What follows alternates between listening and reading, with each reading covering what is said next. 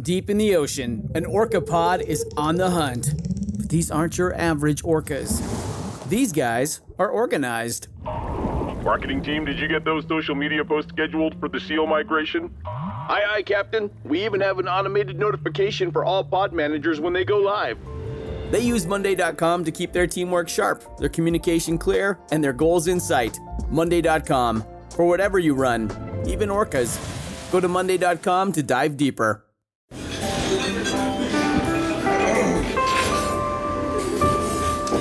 Well, I don't see the point in waiting any longer. So let's bring her out. The star attraction, the one you came to see. Ladies and gentlemen, the one, the only, Miss Judy Gold.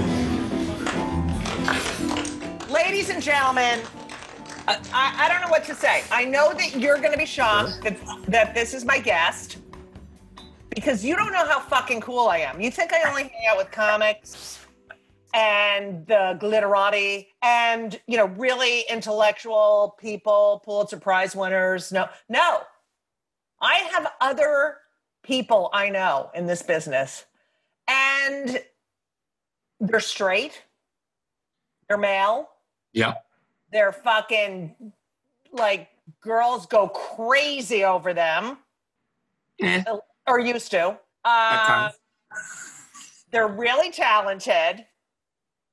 They're fun. And I did a cooking show with, well, we'll get into that. Anyway, ladies and gentlemen, Joey Fatone is here. What's up, Joey? Joey Fatone in sync. Yeah. Joey Fatone in sync. Judy Gold. Joey Fatone. How are you doing, sweetheart? I'm doing well. I mean, look, I was waiting for you for a fucking half hour because your shitty manager, Joe. That is, I will, you know what? He takes full responsibility. I blame both of us for that because it is on the calendar and I got sidetracked with other shit that was on top of it. And he calls me and goes, we fucking fucked up big time. And I was like, what happened? She goes, hello, we're supposed to do Judy. And I went, shit. And I literally stopped everything. Oh, you curse? That's terrible. All right, I do.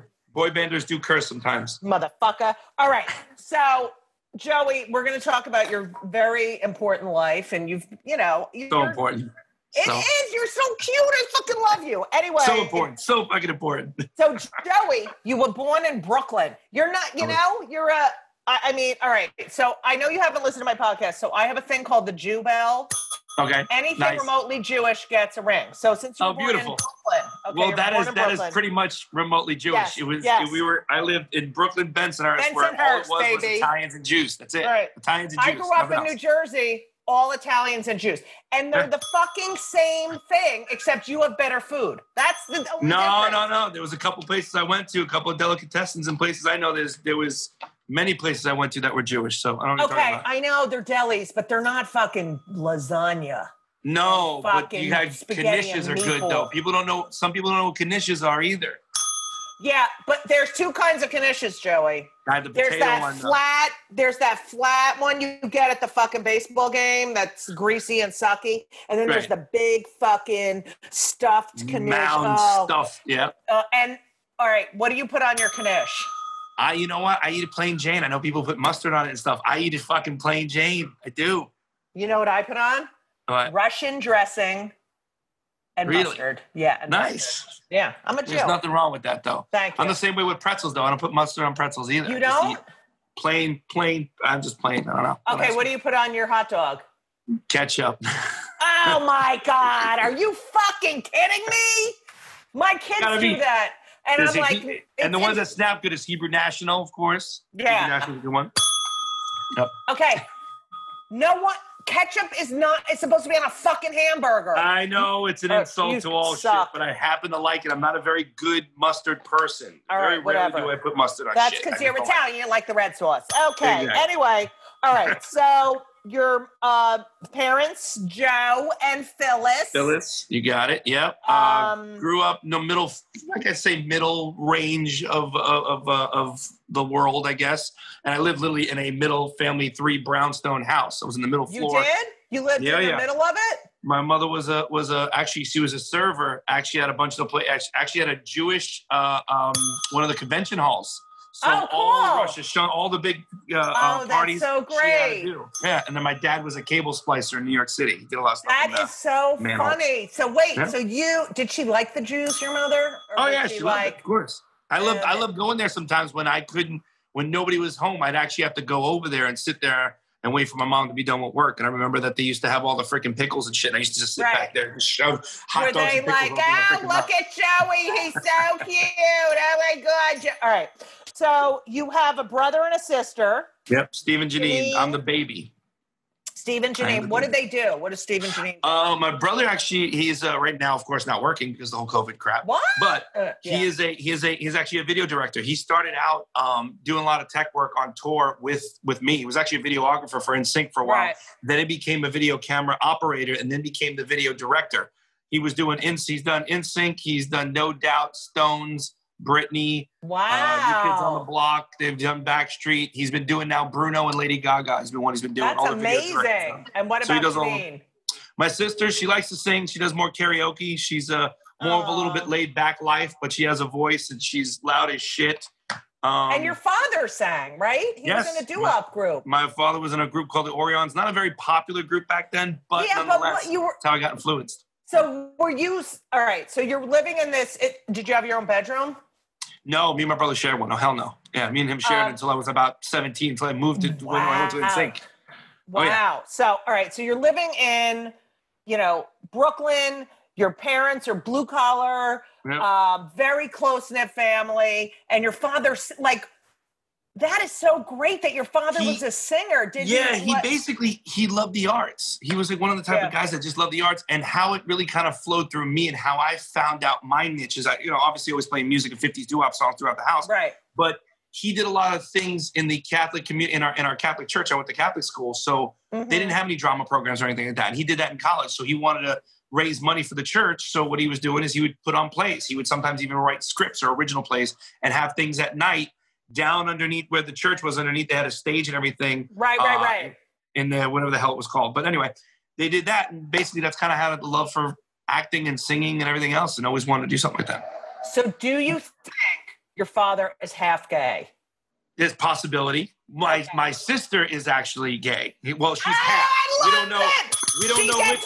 Gay Janine! Woo! Go Janine, go Janine, go Janine. She was married. She adopted a little boy. Finally realized that that's not 100% exactly who she is. And obviously her and her ex-husband are actually really cool together and everything else. And I've really talked a lot about this, but it's for me, I'm like, cool, as long as whatever freaking makes me happy. I love that about you. I'm good at it. Yeah.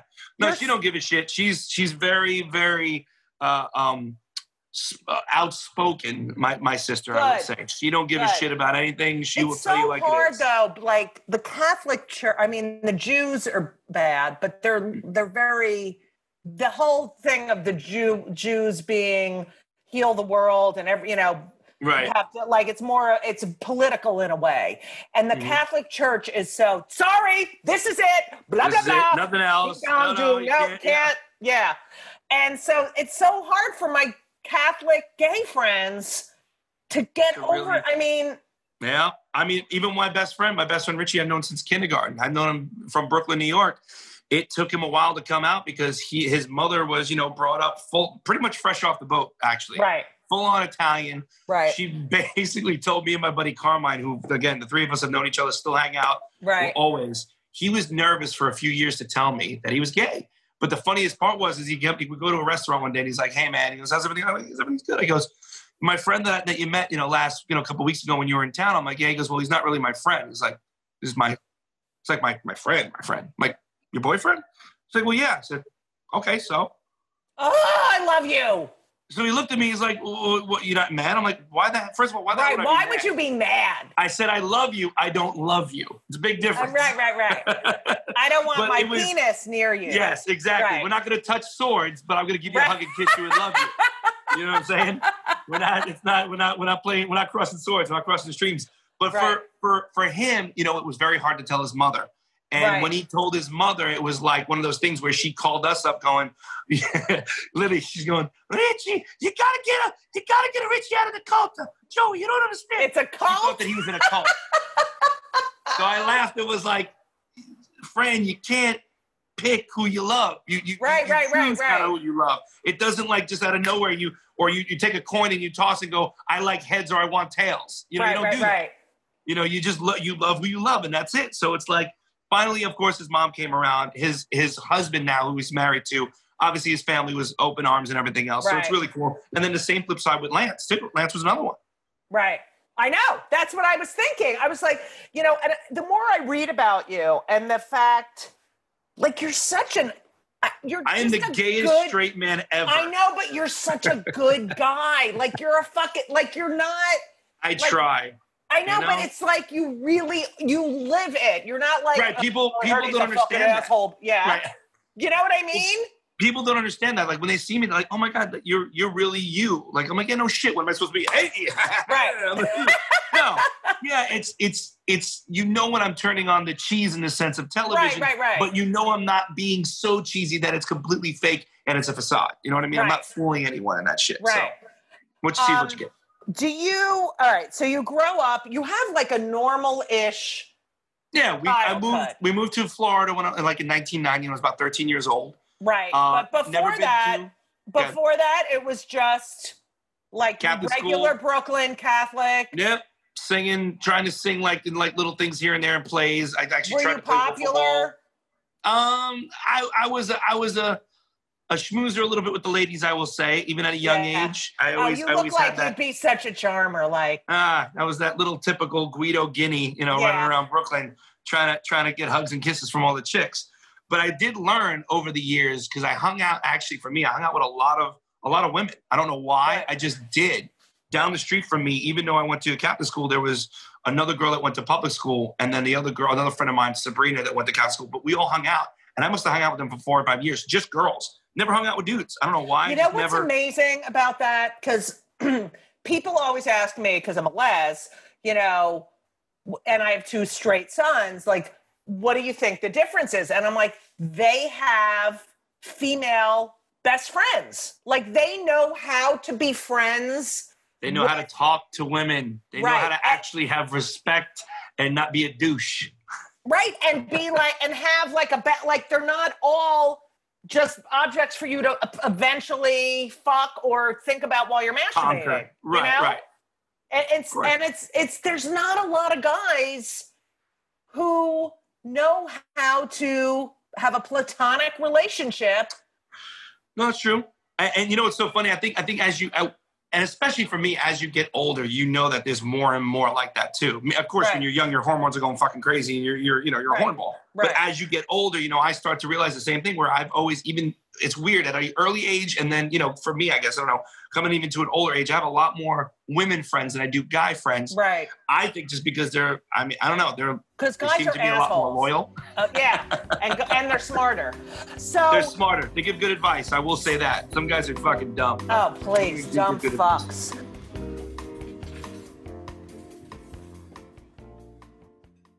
This episode is brought to you by Progressive Insurance. Do you ever find yourself playing the budgeting game? Well, with a Name Your Price tool from Progressive, you can find options that fit your budget and potentially lower your bills. Try it at Progressive.com. Progressive Casualty Insurance Company and Affiliates. Price and coverage match limited by state law. Not available in all states. You guys move to Florida when you're 13. Mm-hmm. How come you moved to Florida? My parents always wanted to move. My mom always wanted to move to Florida. We visited a bunch of times. My grandparents at the time, before they passed, they moved down south over to like Jupiter area, Florida. Oh, wait. So people from Brooklyn got older and moved to Florida? Shocking, right? Shocking. Okay. Especially around Boca and all those places too. Yeah. So you would visit them, and then we visit them. We went to Disney. My mother loved it so much. My dad one time had some sort of injury where he basically sued a company, got a little bit of money, and was able to move us out of Brooklyn. And that's kind of how it happened. We actually moved. Did you feel like growing up in Brooklyn when you did, which, it's not the Brooklyn. Have you been back to Brooklyn since? Yes. It's like a fucking night and day, right? It's great. Well, I know the whole thing with Williamsburg went from like shit to chic, basically. Right. A lot more now has changed. I know it's a lot more as far as even Italians, but a lot more Russian. Even some friends of mine that are Russian from Dance with the Stars are actually living in Brooklyn now. They live there. So it's like Italian, Jewish, Russian now. It's a whole kind of melting pot. It's smaller. It seems and feels a lot smaller when you go back. Because, you know, obviously you were smaller. Now I'm like a big fat Juke. So it's like, wow, it's pretty cool to see. You know, I always go, every time I go to Brooklyn, I have to go to LMB's Mardi Gardens to stop by, get pizza every time. Or I'll go to Coney Island. So, So do you feel like you still have a lot of Brooklyn in you? Because I do. I feel like I do. It comes out. And some people even say it, like a certain words I'll say or something like that will come out. And I'm like, what is that? Or is it, you know, when people say Mario, is it Mario or Mario? It's Mario. Mario. I believe. Yeah, exactly. People are like, no, it's Mario. I'm like, no, it's not. It's not Mario. That's Mario. a fucking... All right, Mario. Okay, so moving at 13 is not easy for anyone. No, nervous. You know, so you get there. Are you in a house now, like your own house? We were in a house, living in a house. First time ever being in our own actual house. Nobody above us, nobody below us. Right. You know, living there was just, I actually stayed in my house the first summertime because I didn't know anybody. And I was waiting for the school year, obviously, to get into 8th grade, into the middle school, because I didn't know anybody. I had no friends, didn't talk to anybody. So getting to the middle school and then finally meeting friends. And then there were things like chorus class and drama. And that's where I started to really start taking shape of what I really wanted to do, I guess. You know, but it was that kind of thing. And then going into high school was like, okay. So were you like really popular in high school? That's a big question. Not hugely popular. I mean, in the drama program, I think I was. There was a core. You were the only straight one in the drama program? No, there was a lot of, you know, believe it or not, there was a lot of straight dudes in the drama class, shockingly enough. For some reason that year, there was a barrage. There was obviously a couple of gay ones. There was one gentleman I know, Jared, a good friend of mine, who was in the dance classes. Jared. Sorry? Was Jared Jewish? I think, I don't know if he was Jewish. Probably was. I wouldn't doubt it. I wouldn't. Just ring the bell anyway. He probably was. But, you know, we all knew he was gay, but it was around the time where people were still not. It was not good at that time. So, I mean, but we all, again, we were in drama. Nobody gave a shit. Right. You know, you had in drama, you come out of your comfort zone. You have to be like, you know, all over each other kind of person. Right. Of being there. So, again, for me, I wasn't like the popular kid, like I said, but I was known per se. As my senior year, yes, we were. I was with a group of 3 other guys, and we were called the Big Guys, which was myself, my buddy Eric Garbus, his kid Joel Herman, and Luis Fonsi, who is now the kid called Luis Fonsi, who sings Despacito. You know, the Spanish song? Yeah. So I've known him since middle school. So we grew up together singing an a cappella group from 9th grade all the way till 12th grade. So we were together for 4 years. Wow. Crazy. Yeah. Okay. That's kind of how I learned my acting chops and shit. And you met your manager when you were 17. Yes. When I worked at Universal Studios. I started working over there when I was still in high school. And what did you do? Like you were in shows, right? It was it was called the Beetlejuice Graveyard. And you played Wolfie. I played Wolfie. Was a hairy Wolfie guy and sang and danced. Yeah. And you had 5 shows a day, and they were 20 minutes each. Yep. Continuous every day, Monday through Friday when I was not in school. Weekends I was doing it, and you know, sometimes you pull like an 8-show day if you did it. You got overtime. I just I can't admit I was going to ask you about your work ethic later, but that is such the fact that you would want to do that. It's you know, it's a great learning tool. You know, it's great for the repetition of things that were to come. I think it was a great practice and learning tool for things, you know. And I think a great, like I said, a great kind of, oh shit, my phone just went cockeyed. Look at that. It went limp. Look at that shit. How did that happen? It was like my dick. It just went limp. Mine too. Okay. So, you know, going there and singing there, I think, like, again, it was like one of those things where it's like, okay, here's the rehearsal. Learn this chorus. Learn these songs. Now we're going to do choreography. And it was, like, thrown at me pretty quickly. But you were never like, oh, my God, I want to go hang out with my friends. Oh, my God, I want to go blah, blah, blah. No, it was more or less, even when I did drama stuff in high school, I was always with my friends during the rehearsals. And we were there for hours, you know. And then I go to work, and those were my work friends. And they were obviously 18, 21 years old, a lot older than I was. So obviously I hung out with a little bit of older crowd every now and then. Right. Which is fine. So were your parents like all in with this stuff or? My dad definitely was. I mean, he loved the arts. He was always into singing and dancing and stuff like that. So I was always like, hey, you know what? I'd love to do more of this. And he's just like, my dad literally was like, run with it. If you can do it, Joe, do it. You know, it's that kind of thing. He was always supportive of it, no matter what happens. You know, even when I signed a deal and literally signed a contract and we were going to go to Germany, my dad goes, "You're 19 years old. What do you have to lose?" Right, exactly. What do you have to? You have nothing. I love him. Go. Good luck. I wish the best. I hope you don't fall on your face, and if you do, I'll help you pick you back up. You know. Oh my God, I love him. Yeah, he's great. What were your brother and sister doing during this time? My brother was working at Universal as well in tech, and my sister at times worked at Universal, but she also owned she still does it though, a karaoke. Right, I love that thing. She does karaoke shit. So I mean, it must be hard to be your older siblings. Anyway, she'll always tell you she's the one with all the talent, and I got lucky. I stepped in shit. Is what she tells I'm gonna have to talk to her because she's in my club. Anyway, so you're 18. Mm-hmm. Summer of 95. Yeah. How does it happen? The craziest thing of how I met, I was in high school. There was the Mickey Mouse Club shooting in Universal Disney in Orlando.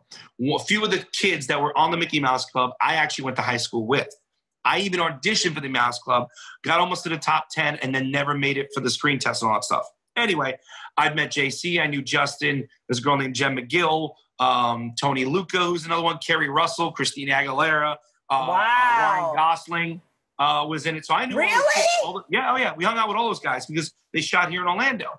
So I happened to run. I was singing with the group with the big guys. We obviously dispersed because we were graduating high school. Right around that time, I was trying to find other groups, and I was singing with another group with a buddy of mine, Jason. We were supposed to go out one night to Pleasure Island, which is a dance place over at Disney's kind of like downtown Disney City Walk, per se. Right. As I go down there, Jason doesn't show up, but I run into JC. And when I run into JC from the Mouse Club, I'm saying, "Hey, man, how's it going? Good to see you." He was with Justin. How's it going? Blah, blah, blah. But then I see him with Chris. Now, Chris worked at Universal Studios. Yeah. Chris Kirkpatrick worked at Universal Studios in another theme park. Not a theme park, but in Universal, singing doo-wop 50s music. It was a different venue. So I'm like, how do the three of you know each other? And literally they're like, "Oh, we're getting a group together, blah, blah, blah, blah." I'm like, "Well, listen, I'm not a bass singer," because that's what they were looking for. And I was like, "You know what? I'm not a bass, I'm a baritone, but I'll put a demo tape and I'll just send it to you. If you like it, cool. If not, no worries about it." Because I knew about Lou Pearlman. I knew about how Backstreet Boys was, rolling into that and all that stuff. Right. Yes, he's Jewish. And Dad, yeah. And Dad, yes. And how he was, kind of getting Backstreet Boys together and all that stuff. So we're like, you know what? So I said, try it.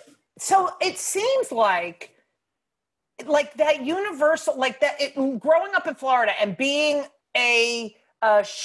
someone interested in the arts, that's like the High School for Performing Arts in New York, or the crazy Broadway. Yes. It's like fucking. It was a magnet program. It became later on, the actual high school did become a magnet program. The crazy thing about it is all the people that were in that school, not to necessarily say they were in the magnet program, some were and some weren't, but you had people like Wayne Brady out of that. I have him written down. Yeah. Wayne Brady, DJ Khaled, Luis Fonsi, AJ Brzezinski, who plays baseball, White Sox, Red Sox, Johnny Damon. You have people that friends of mine, head editor of Conan, which is a guy by the name of Rob Ash. Another woman, Susan Varga, who was a producer of Broadway shows like SpongeBob SquarePants, the musical. Right. And then another friend of mine in New York who's casting named Diane Riley. So majority of these people, all of these, actually another guy that wrote Fresh Off the Boat. He's one of the writers from the TV show Fresh Off the Boat, because it all takes place in Florida. Right. So all these people were in the same exact high school, which is crazy. That's so fucking. What's the name of the high school? Dr. Phillips. Dr. Phil. Yeah. Weird. It's so fucking crazy because people don't think of Florida that way, but it really and it's all different things too. Even Joe, even my manager, everybody's gone dispersed in all these different forms of entertainment, and they're all from the same high school. It's weird, very odd. And your wife also. Yeah, well, no, she went to Osceola High School. My ex, she was in Kissimmee. I met her, and then she what the hell was she doing? She was working for Disney as well in characters, and that's how I kind of met her. Okay. So yeah, we were together for almost 20 years. About 5 years ago, I guess, got divorced, but we're cool. It's not, again, we knew each other. I've been there, done that, baby. Been there, done that. I was there until I was 16. I was dating her when I was 16. So I know. I read that, and I was like, oh my God. It was crazy. I was 22 with my shit. And 20 years, and then whatever. Okay, so you send the demo. You say, and I heard you say you didn't like the demo. No, I did. You Lost That Love and Feeling, and it was absolutely horrible.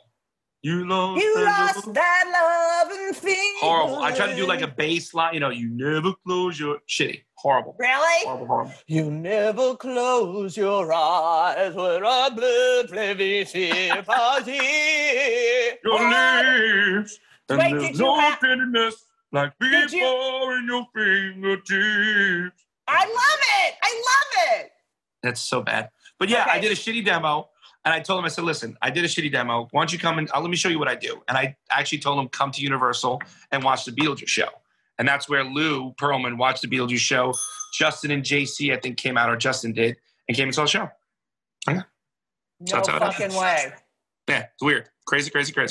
And then we sat down. He kind of just had a conversation. Hey, we love you to be in the group. We were thinking about some other guy that was going to stay in the group, but they put him out. And then I even got my friend Jason, who didn't want to be in a boy band like that. He wanted to do straight up hip hop R&B. And I'm like, but we're white. So it's not really going to work right now. Right. So maybe later on we could do those songs. But as of right now, I don't think that's going to be in our cards. So he bailed. And we found Lance. That's how we got all Lance. Wow. So are you, like, you're so young and you're like, how fucking confident are you that you're like, listen, my demo wasn't great. Come see me. It's I just had balls of steel. I know. Yeah, I didn't care.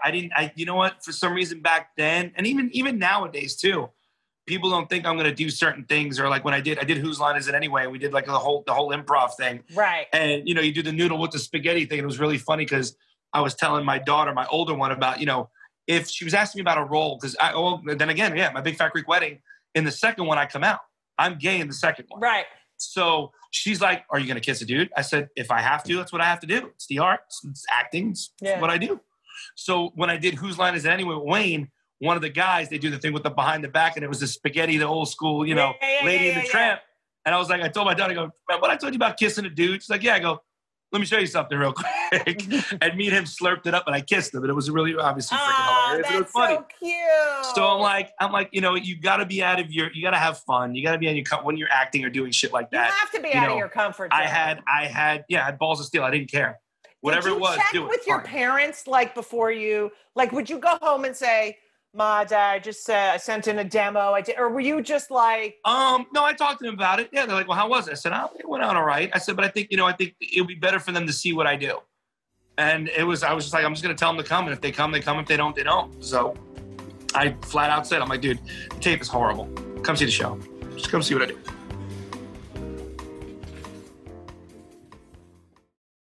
This week's episode of It's Judy Show with Judy Gold is sponsored by BetterHelp.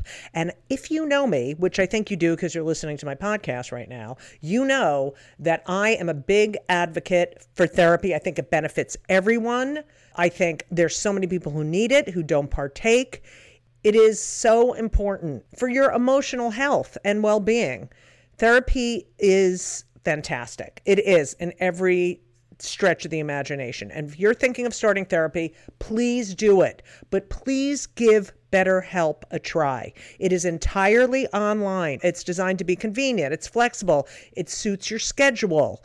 You fill out a brief questionnaire to get matched with a licensed therapist, and you can switch therapists anytime for no additional charge. I have switched therapists in my life. I've had many, many therapists, and sometimes it's not a great fit for you, but don't give up. Therapy is beneficial. You can learn about yourself. You can process and just be emotionally healthy. I'm telling you, do it. BetterHelp is great because, when I used to schlep to my therapist's office, it was so annoying. You have to do it and you sit there and you wait. And then I'm telling you, doing it online is fantastic. And BetterHelp is amazing. I know a lot of people who've used it. So if you're thinking about therapy, go to BetterHelp.com. Let the gratitude flow. This is Gratitude Month, people. So you need to let the gratitude flow with BetterHelp. Visit BetterHelp.com/JudyGold, JudyGold, today, and you will get 10% off your first month. That's BetterHelp, HELP.com/Judy Gold. You're welcome. Okay, so then in the very beginning, do you have any idea? No, okay, this is fun and blah blah blah. We had the group. That was it. It was really, like I said, we had the group. We really didn't do much. 2 years we rehearsed the same freaking 4 songs, rehearsing in a warehouse. How often? Every fucking day, 4 or 5 days a week. Lou actually put the other guys in a house because they didn't live in Orlando. So when they moved, when they put him there, it was Chris, JC, Justin, and Lance. And I still live with my parents. So I was like, you know what? I don't need to live in the house, but I'll come. Obviously, I'll be there every day. So every day we go over there. We do our warm-ups. We'd have vocal warm-ups with a vocal coach. So Luke kind of basically took care of all that and paid. We learned a very valuable word called recoupable. That was a word that we learned. But we just started rehearsing. For after 2 years, we weren't getting shit. And what happened is Lou teamed up with Johnny Wright, which obviously Johnny was managing the Backstreet Boys, and they were doing very well in Europe. When Jive, BMG, the record company, Backstreet Boys left BMG to go to Jive. BMG record label didn't have another boy band. It was very popular in Germany, Austria, and Switzerland because in the States, it was all grunge. It was Nirvana. It was all that stuff. So that's around 94, 95, 96-ish. We had 2 German representatives from the record company come into Orlando, an American guy come in from the RCA, which was the sister company of BMG. And they all came and saw us perform in this warehouse in 95-degree weather in Orlando. They liked it. They saw it. We went to Disney. We took them around Disney, went around the parks. We came back. One guy, the American guy, said, you need to get rid of Lance and put in a black guy in there, first of all. And second of all, he's like, it may not never work. It may work because they wanted to, I think he wanted us to be like a Color Me Bad, to where it was a couple of white guys and black guys and have it mixed. But it was like, there was nothing wrong with that, but it's like, we like our sound. If it ain't broke, don't fix it. So we're not doing that. So he kind of left. The 2 German guys obviously were a little bit in a rough. Does Lance know this? Lance, know what? About him being, Oh, yeah. No, we told him flat out. No, we were honest with everybody. Like, dude, they want to kick you out and put somebody else in? We're like, hell no. That ain't happening. We worked. So you guys were like fucking brothers already. Yeah. We were rehearsing for 2 years straight, living together basically for 2 years. And did you ever do a gig in those 2 years? We did a national anthem for a Magic game. We did a national anthem for the Predators game. We got yelled at and told us to go back to church. We were singing. We've gotten a lot. We just did little things here and there. Whatever we could do, wherever we found, we sang. We danced, we sang, we did whatever. Okay. So when the German guys came from the record company, they were like, all right, well, we'll let you know in a couple of months. We don't know yet. Obviously, Backstreet left us. We have to really consider this and take a thing. Like, okay. They left, and literally 1 week after, they called us up and said, hey, we're going to fly you to Germany. We're going to start doing photo shoots. We want to sign you guys. We're going to start recording and do a whole album. I was like, oh, okay. What? And that's when it was a big whirlwind, and it just started picking up rapidly. And were you, like, pinching yourself? Like, is this really happening? Yeah, it's one of those things where, because you're in a different country, you don't really know the reality of it in a sense. Because of the fact that, you're not seeing TV shows that you're normally used to. You're not on the Jay Leno show. You're not on all these other TV shows. Right. You're on Vet and DOS and shows like this that are big shows there, but what the fuck do we know? And where did you, you fly to Germany, what part of Germany? We were stationed in Munich most of the time, but we went to Munich, Berlin, Cologne, you name it, we've been there in a sense. That's for all the dead Jews. Yes. Okay.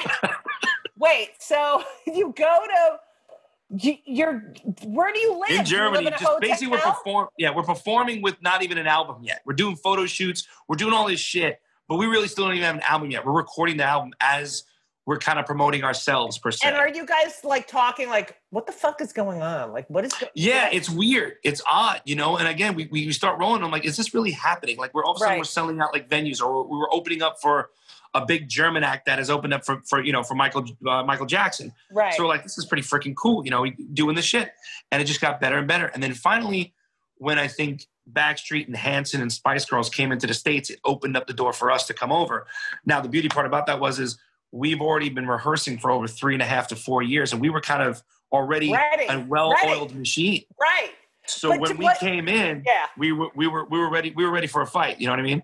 So did it feel like okay, we're big stars in Germany, but who cares kind of thing? Or do you think we came back home and we were like, oh my God, you got to see it. There's thousands of fans. And my brother and everybody were like, you ain't famous anywhere. I mean, we don't give a shit because, again, no social media. No, you don't see any of that shit. Nothing. Right, but were you feeling like, okay, this is cool, but we're in Germany? Like, were you feeling like? Oh, it was like a history class for me. It was exciting. Are you kidding me? We the first time, because I think BMG, the record company, wanted to show us off, so they do a whole bunch of showcases with the new artists. Right. So we went to South Africa. We went to Greece. We went to Germany. Switzerland. Yeah, so we started to do all these different performances in all these different places. I'm like, this is like a history class. So when all my friends were going to college, I was living college. You know what I mean? Right, of course. Which is the only way to learn is to travel. Can you speak German? Very little. Ich spreche ein bisschen Deutsch. Very ein bisschen. All right. So yeah, I learned. Well, I always learned my favorite things. Language. No, huh? it's very harsh. Very. What did you being in Europe at that age? Did you learn?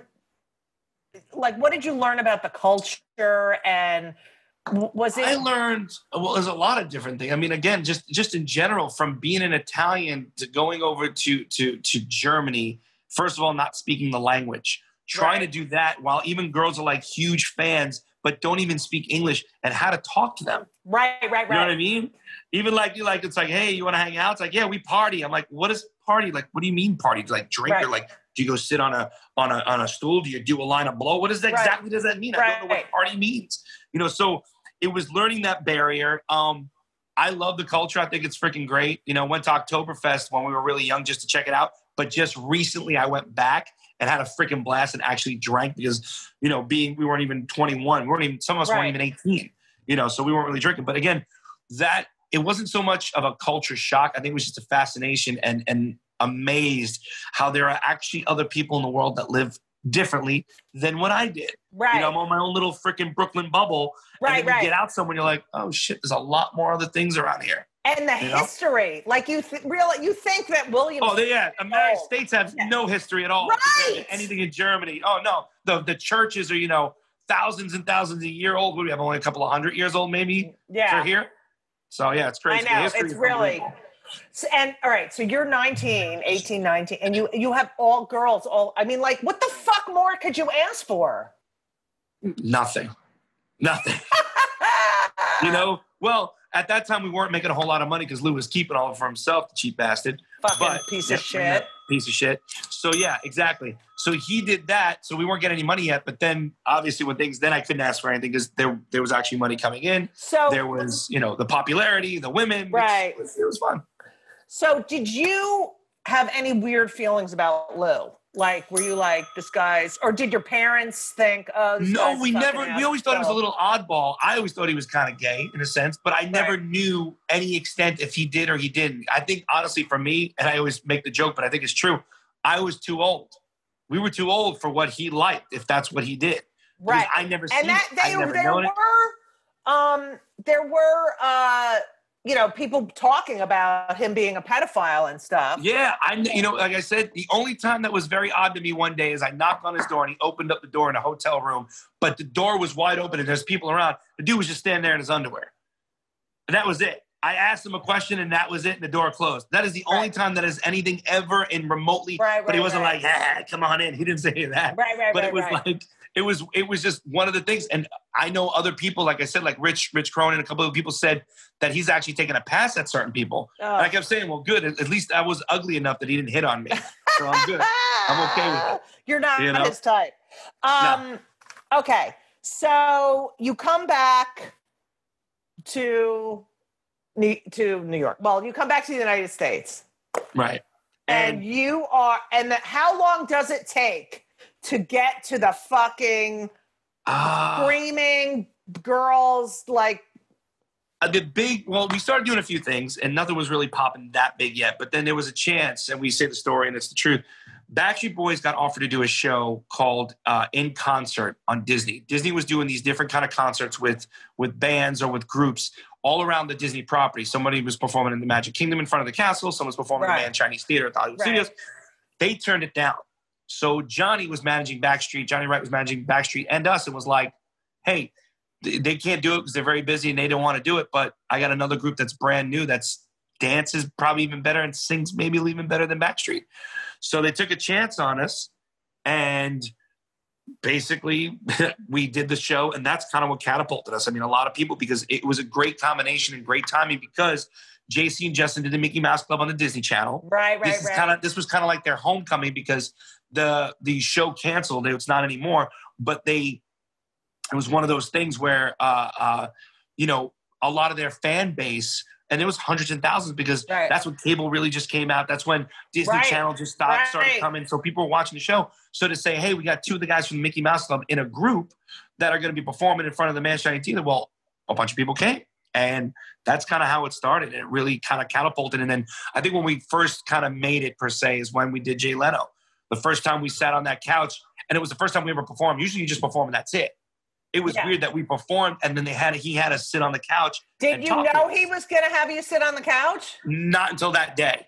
That day I didn't know until that day. I was like, I like it so much better when I know. Isn't it the best? And you're like, whoa, you know, because like, look at this. Johnny Carson. I know you do the little arm over the chair thing, but I like panels so much better than doing stand up on. I mean, because when you're doing stand up on those shows, it's like 4.5 minutes. You only have like 4.5. That's right, and you got to get your the funniest shit out. Every word, everything. You know, they have to go over it 100 times, and it's like all the joy is taken out. But it's so much better conversational. Right. You know, when you're conversational on the couch. So after the Jay Leno, what happens? After Jay Leno, I think one of the other things I remember. Where are you living? I was still actually at that point. I think I might have still been living at my parents' house. Oh my God, I love you so much. Because I was honestly was too busy to sit down and buy something or do something. Right. But then when I had the means, actually, when I was still on the road, my dad was really helping me out. Like, help me with the house. Right. But the funniest part was, you know, money was coming in. And I was like, this should be fun. And what I decided to do is I was like, I want a couch, but I want every cushion different colors. I bought the stupid shit. Oh, you were just being an asshole? Oh, yeah. I bought this stupid shit. But it was it wasn't like big. It was like a 3,200 square foot house. Yeah. Crazy. But being, 19, 20 years old, having buying your own house and being able to buy it off in cash, basically, was kind of a nice thing to do. And were your parents... they were excited. They were just happy. No, they were just happy. Did they stay in their house? Yeah, they stay in their house. Oh I bought them when I got my first really big chunk of money. I pulled up at my mom's work because my mom, we only had one car, and she used to drive all of us to work, and her too. Right. So we would manage, on weekends. She literally, like my sister and my brother, they worked at SeaWorld where my mother worked at that time in Florida. I worked at Universal at times. At Disney, and then my dad worked for the telephone company, freaking 411, answering fucking phone calls. Yeah. So I drive up after SeaWorld, and I drive up in a Cadillac, and I get out of the car. She goes, "What's this?" I go, "It's yours." She's like, "What?" Cried. Did she cry? Then I bought my brother a car, and then I bought my sister a car. And it was like, now I don't want, I told him, I looked at everybody, I said, listen, I don't want to hear none of you sons of bitches complain that nobody has a fucking ride anywhere. You all have cars now, so good luck. It was that kind of thing. It was awesome. And then, of course, years later, I bought my parents a house, and, they live there now, which is great. And, you gotta help. They brought you into this world. You gotta make them feel comfortable. Please, I know. And they were so supportive of you. Thank you so much for listening to part 1 of Kill Me Now with Joey Fatone. That's right, I had Joey Fatone on my podcast because I am cool. Now, if you like the show, make sure to subscribe and leave a review. It helps more people find this amazing podcast. 5 stars only, please. Thank you. Also, if you have not purchased my book, yes, I can say that, When They Come for the Comedians, We're All in Trouble, there is really something wrong with you because you're listening to my podcast. You need my book. And the audiobook was featured in New and Noteworthy in the New York Times Book Review. I was in the New York Times Book Review, people, and my parents are dead, so you need to buy the book or the audiobook. Just lower the volume. People are loving it. I'm telling you, I know you think I'm lying, but people are loving it. I'm going to read you one of the reviews on Amazon. I laughed out loud and learned so much. I'm reading it as a poem. I laughed out loud and learned so much, a perfect book in this uncertain time, both enlightening and highly entertaining. Thank you, Judy Gold. Okay, so you have no excuses. Go and buy it right now. It really would mean a lot to me. So all the order links are on the homepage of my website, judygold.com, JUDYGOLD.com, or wherever books are sold. Okay? Also, you have to make sure that you're following me on Twitter and Instagram for all of my upcoming virtual live, well, how many live events are there? But whatever. And all my dates and everything I'm doing. You can follow me at Judy Gold, at JEWDYGOLD. You know, like Jew Gold, because I'm Jewish. Anyway, thank you so much for listening. Please be safe. Please be well. Please wear a mask. Please vote. Please, please, please. I love you all. Thank you so much. And as we always say, so long. Don't forget to tune in next week to Just Kill Me Now. It's Just Kill Me. Oh. Don't forget to turn for part 2 on Just Kill Me. No, it's not. It's Just Kill Me. No. Judy Gold's Just Kill Me. Kill me now. Just kill me now.